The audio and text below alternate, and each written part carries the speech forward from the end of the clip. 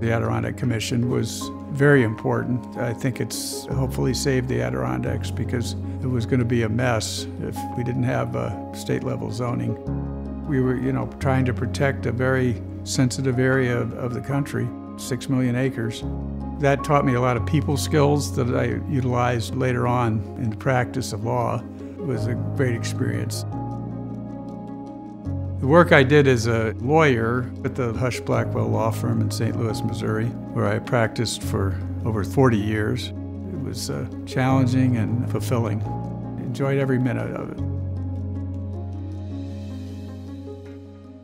Law school is very challenging. It teaches you how to think and how to analyze, which was, in terms of growth as a person and as a lawyer, was a great experience. So the first semester, here I am doing what they told me to do, read the cases and outline the cases and summarize the cases and do all this work. But after that, I figured things out and did very well at the school. Professor Anderson, who ended up being dean, he was a great mentor and a good friend. Working on all the writing of the reports as an intern when he was writing the American Law of Zoning, which led to my job with the Adirondack Commission, actually.